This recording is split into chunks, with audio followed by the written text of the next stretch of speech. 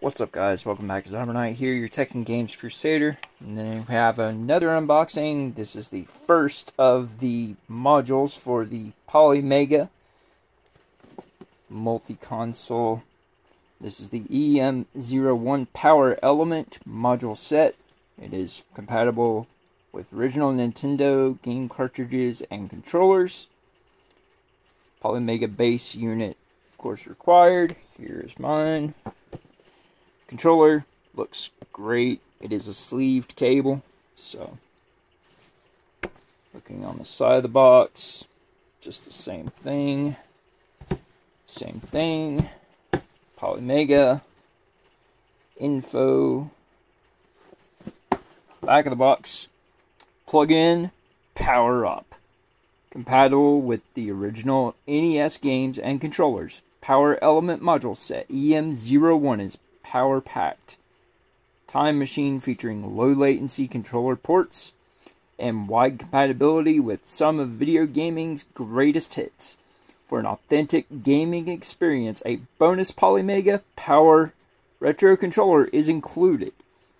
Compatible with NES game cartridges, just plug Element module EM01 into the base unit and enjoy region-free compatibility with NES game cartridges from North American and PAL regions using a patent-pending modular system. Premium wired retro controller included. Element module sets include a premium wired retro controller with 8-foot braided cord and exclusive home button for accessing system functionality at the press of a button. Digitize your game collection. Play hassle and worry-free with a convenient installation feature, enabling you to make a personal digital backup of your cartridge games to an eye-catching user interface. Ultra-low latency controller ports. Take your game to the next level with ultra-low latency controller ports built right into the front of the module.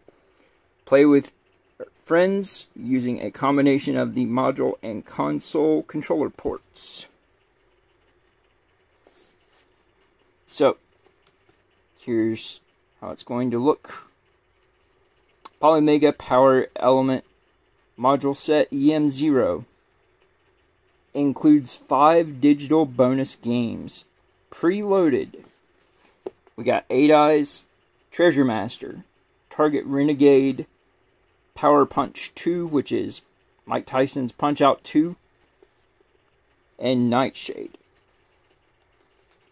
Included in the box, we got Power Module EM0 NES, Power Retro Controller RC01, and a 1-year warranty. I don't see a 1-year warranty being included in the box. Polymega base unit required, model PM01 sold separately. For compatibility information, please visit polymega.com. Game cartridges not included. Alright, so we got circle tapes on here. I'm wondering if we'll have the same oily fingerprints inside of this on the unit for the EM01 module as we did on our PM01 Polymega base unit. And then it basically just tells me that these things were being rushed into production and they were just trying to get it done as quick as possible, so they just went around and did not wear gloves, or whenever they took them out of the boxes to test, when putting them back in the boxes, they weren't wearing gloves. So one way or another, you have skin oils, fingerprints, and stuff on them. I can tell you that this circle tape is not, multi-time removed like it was on the original, like it was on here. Like, they were a lot easier to remove, so maybe these are just not tested or not repackaged or refurbished, which is what I was getting the inkling of idea of what they did with this.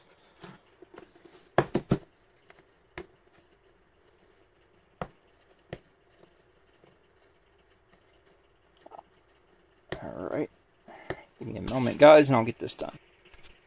Okay, guys, we're back. Sorry about that. So, got these circle tapes folded back, and let's go ahead and see how it looks. You have padding on the inside of the box. It has a very light adhesive holding it there, but it's enough. There's still some staining from finger oils right there around the slot cart.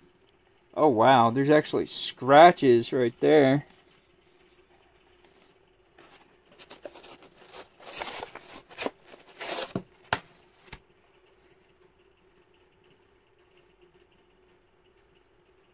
Let's go ahead and wipe this down.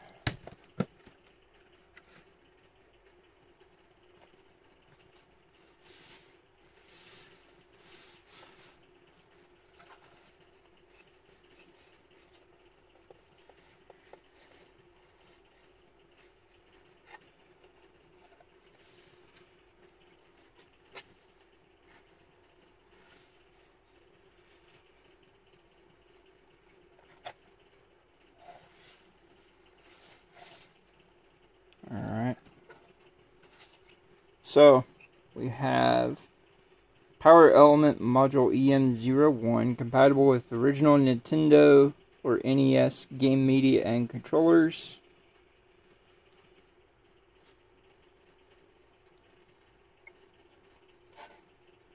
There's still a screw underneath the sticker, so definitely not meant to disassemble this.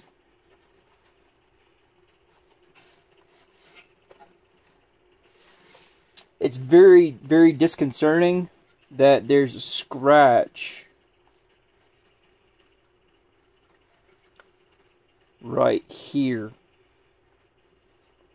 And it's actually a scuff and scratch. So, someone physically had to dig nails into this, probably in the process of trying not to grab it, or they scratched it with a mechanical tool of some sort, or the tips of the assembly line were not padded to keep scratching from happening.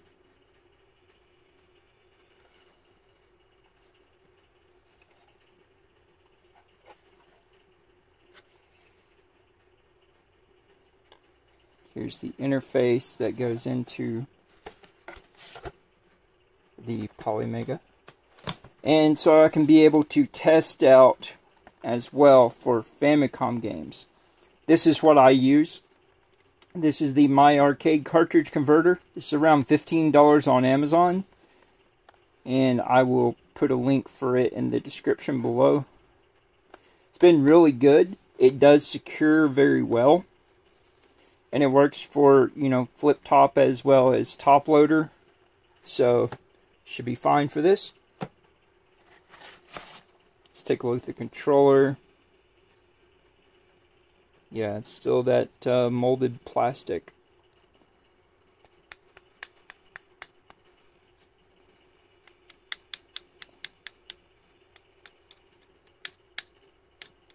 You hear how high-pitched that sounds? That tells you that it's not a high-grade plastic. It does have a Velcro wrap on the cable, again. Let's go ahead and wipe this down real quick. I do like the shape of the controller, just because it not just being a rectangle, like the original Nintendo controller, it does offer a little bit of, you know, hand comfort, because it is rounded on the edges, as well as right here, and it's really small. I would say it's about the same width as an original Nintendo controller.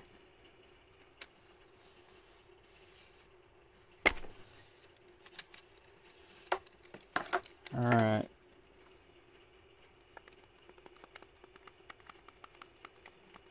The pad feels good.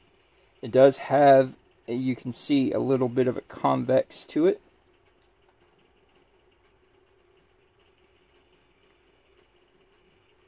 See where it pits.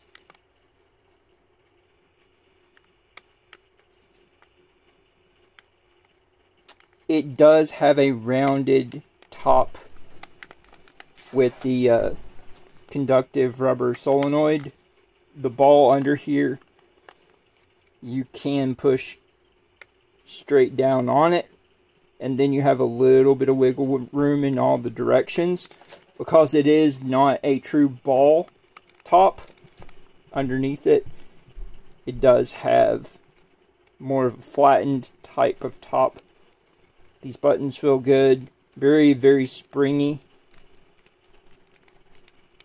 This is the mushy, mushy, mushy button, or mushy, mushy button.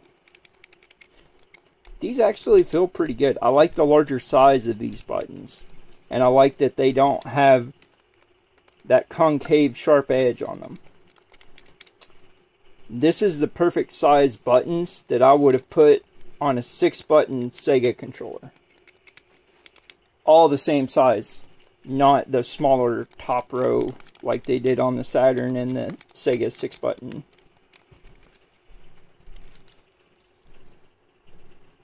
We have a quality TPU material here. It does have some flexibility to it, so it means it will resist kinking in the cable. I wouldn't go and start wrapping your controller cable around your controller or anything, though. That's why they give you this nice option of an included Velcro wrap. Cable feels really nice. It seems like it's not quite a paracord, but it is a nylon sleeve, and it is a pretty good thickness to it. I would say it's at least a double, if not triple shielded, to help with interference and latency. Alright, so let's check and see how well controllers go in.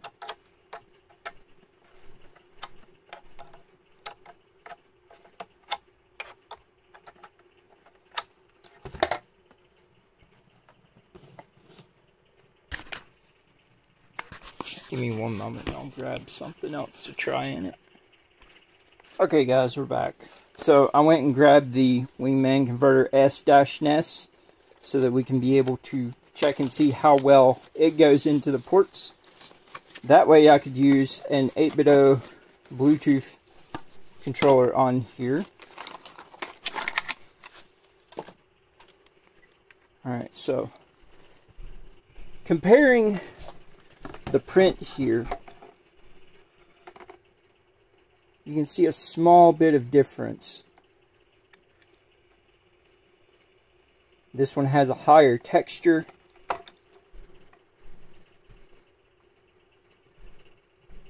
Also has a thicker texture on these circles here. See how thin this is on the Polymega? By comparison, that's why they sell this controller for, I think it's like $25 or $30 on their website. Just for the controller to get another one. So you would have to be more careful about happenstance insertion of these into consoles and stuff, just because this is a thinner plastic mold and they do move. Show you with the trusty never rusty Radio Shack micro driver.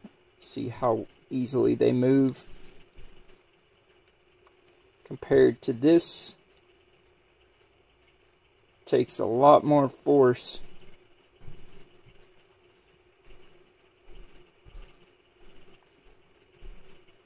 to get these to move than it does this.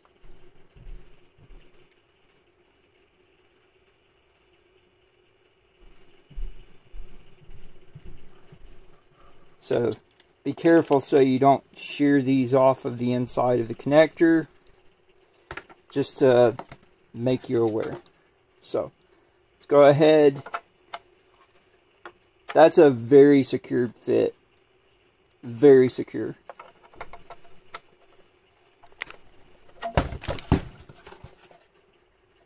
Takes quite a bit of shaking to get this loose. By comparison,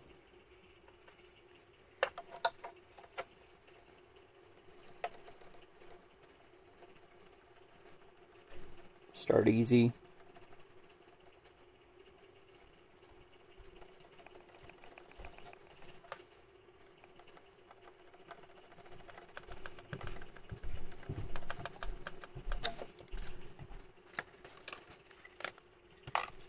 So, let's go back to this one. Let's go in this port this time.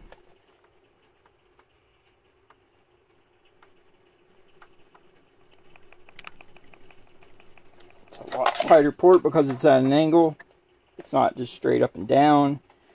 It's trying to hold the pivot of the angle, so.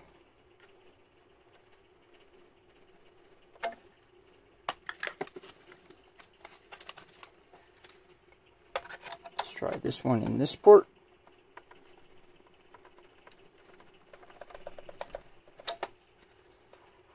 That port, they're about the same. But this port is much quicker to drop. Looking at the ports themselves here, you can see how much surround it does have for space. So this is similar to original controller. Let's check out this power stick here from Retrobit. The connector on it. By the way, guys, this is moddable to change buttons if you want to. It is a very loud, but it is using arcade quality buttons, and it is arcade size buttons.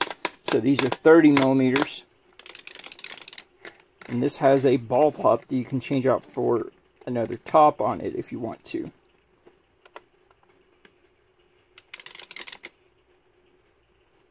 So it's just a standard 6.25 or 0.625 inches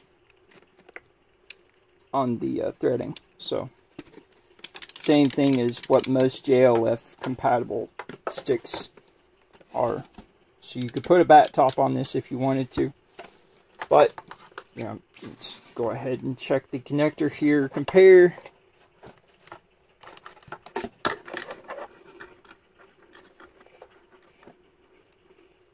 Okay, so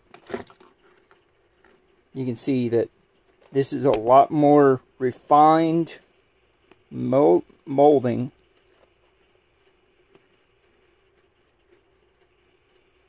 And I've used this a lot more too.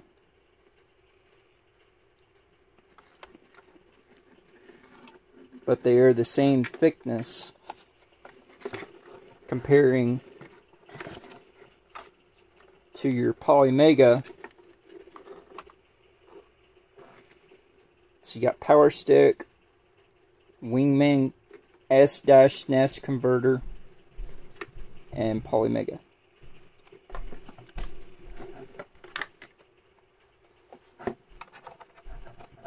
Holy cheese, that went in really, really solid.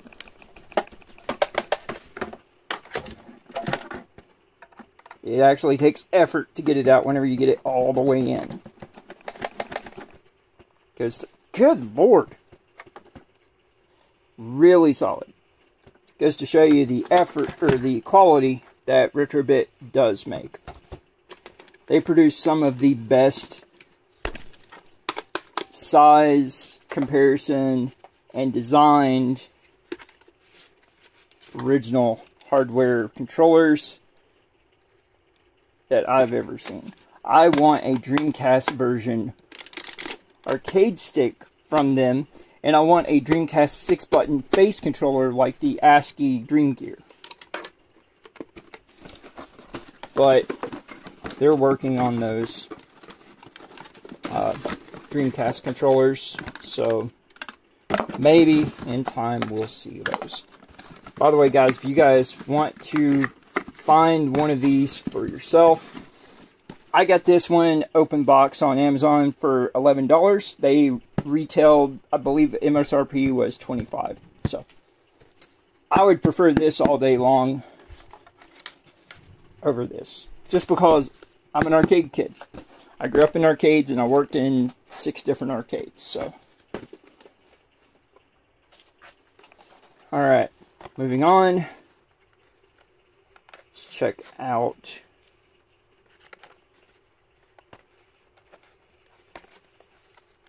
Is this the one where I resealed? I believe so. The cartridge converter from my arcade.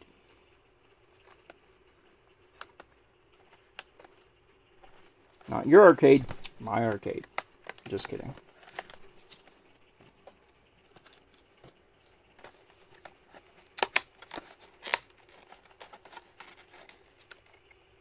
Got circle tapes on the sides.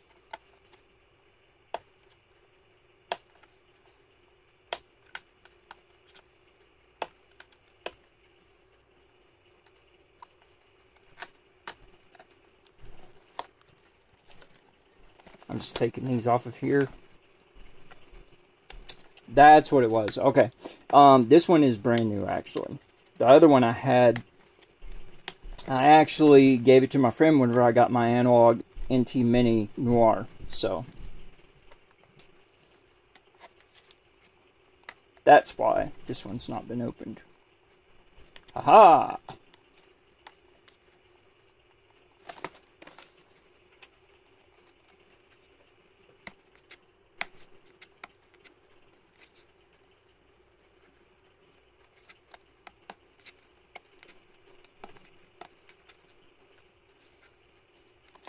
Device getting worm warning. Well, we'll hurry it up.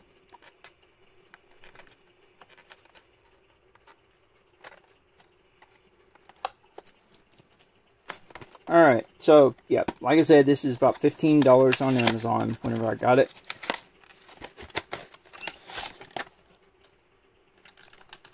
Just have your adapter and your cartridge converter manual user guide. So this will fit even a EverDrive N8 Plus Famicom edition.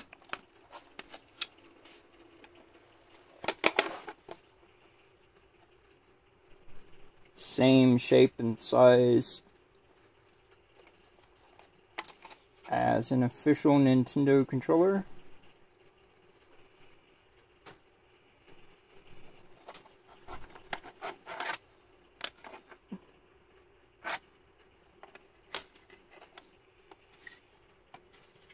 So let's go ahead, start with S-NES, one of my favorite Nintendo games, just to see how smoothly and how well the cartridge slot is on this module.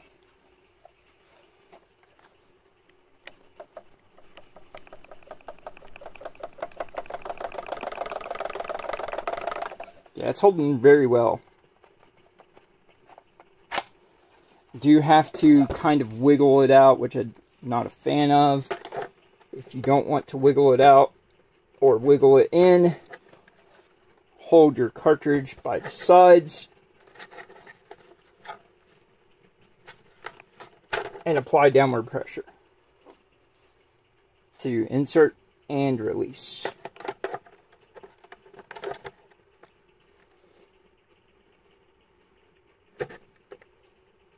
Still wants to go in at an angle, so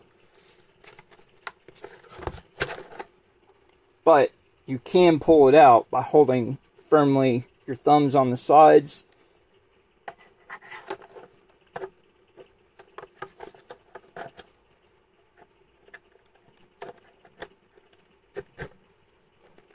Yeah, that's just a really crunchy cartridge slot. See how my thumbs are? Just pull pull up from the sides like that, and you can be able to get it out evenly so it doesn't have as much transfer and scrubbing on the slots. This is my roughest game that I have for Nintendo. Let's see if it goes in smoothly. This was found on the side of the road, by the way. So, whenever I was a teenager, I had my own place before I went in the military.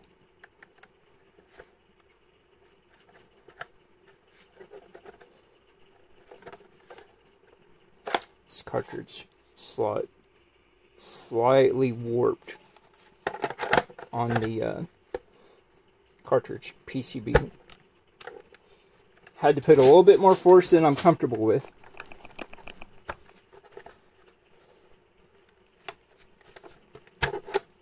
Same way though, releases the same amount of tension. It does hold very well, but the biggest thing you have to be concerned about is smacking it this way. What I do wish is this thing outright supported Famicom without an adapter. I mean, all of their other modules support both Japanese, US, and European for NTSC-U, PAL, and NTSC-J, except for Famicom. If they make a Famicom element module, it better be able to play Famicom Disk System games. That's the only gripe I really have. So, let's check with a Famicom game here. Let's try this one first. They do go in from the back. And then you just slide it down.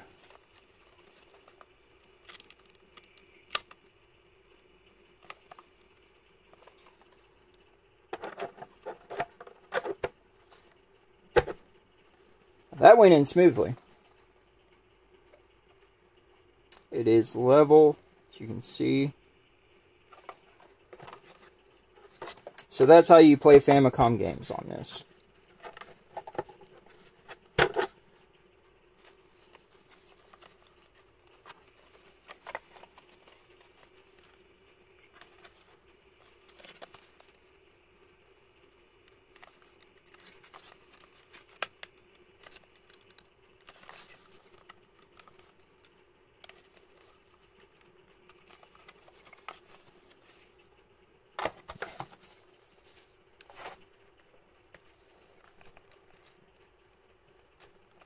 Wow, that is on there good now.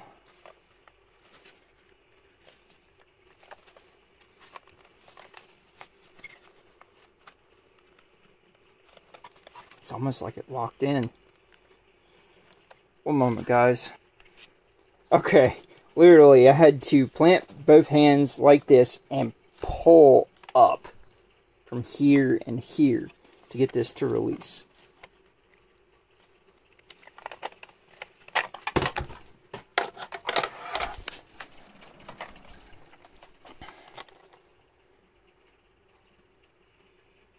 If I could find a better way of doing it that was just like, oh yeah, it's just this, and then you put that in, well, that kind of make it even more difficult to get out. Put in, actually, see if I have handy any of my loose carts that have the tall Dragon Ball or Kamen Rider carts.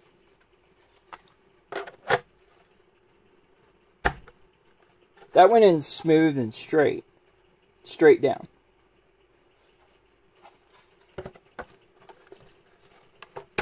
Yeah, that came out easy too. The issue is, how well will this come out? Not bad. Not bad. So yeah, as you can see,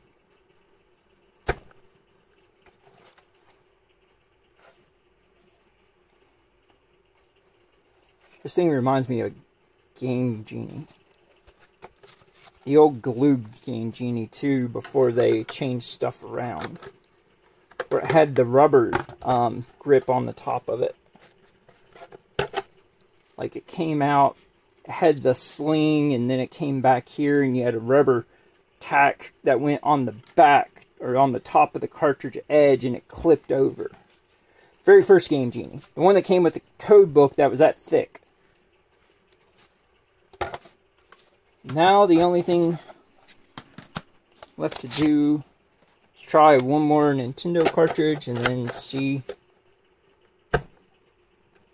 That went in straight. This is a backup, or an extra that I have that's loose. I've got it complete in box over on the shelf. I am a collector of Vic Tokai titles, so anything that's released Vic Tokai, that was the first thing that I completed collection of when I was younger.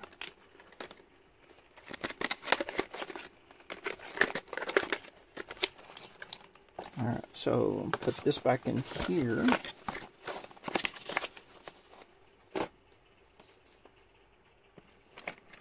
Manual user guide here for the cart adapter. English. How to use.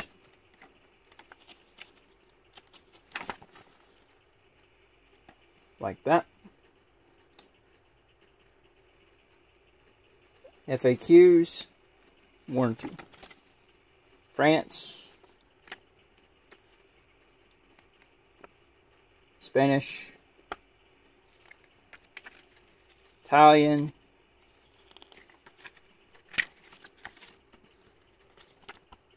Portuguese. Deutsch.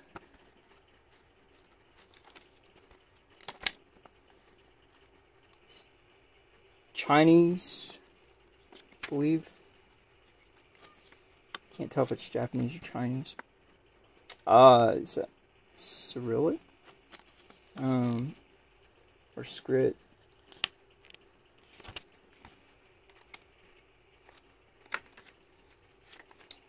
Ta-da.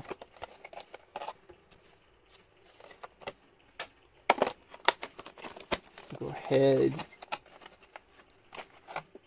Pop this back in its box.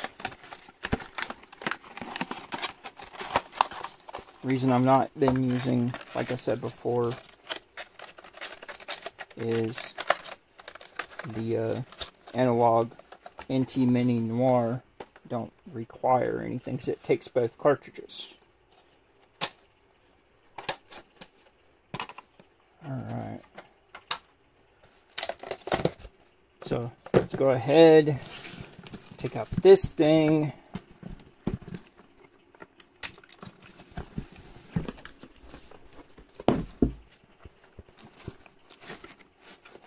By the way, guys, I did clean this with every single cleaner that I possibly have. I got some of the skin oils off, but you can see right there the fingertips where that was previously there. Cannot seem to get those off.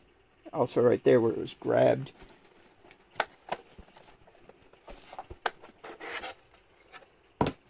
By the way, this is a button, eject button. Got our tracks. Let gravity go.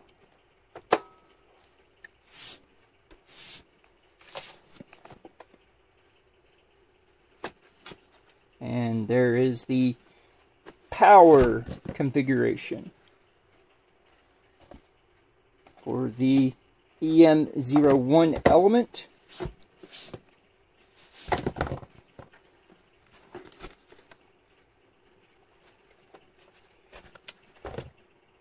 Keep this out. It's just an unboxing and overview. I'm not actually hooking stuff up right now because I don't yet have the ability to get everything up and going on my Sony Trinitron 32-inch sitting back there. It's 16:9. It does 1080i and 720p on HDMI. It is a CRT tube, flat tube TV. So yeah, looking on in the packaging, no manual. Didn't think there would be.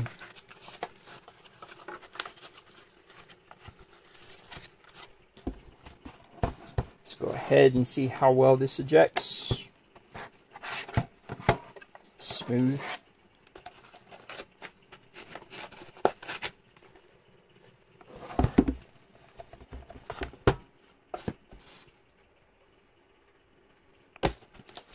Let's go ahead, pop this box back closed.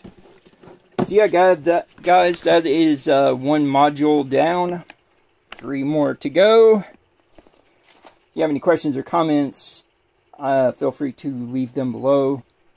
And I will have links in the description for the things that were shown in this video that I can find links to that are in stock or available still.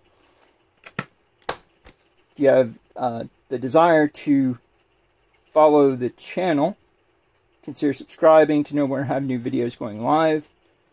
You know, if you like this content, give a thumbs up. If you want to know when I have new items coming in that may be potential future content, consider subscribing or following me on Twitter at Xyber. And guys, this is Xyber, your Tech and Games Crusader. Hope you guys have a good night, good day, take care. Thanks for watching. We will see you later.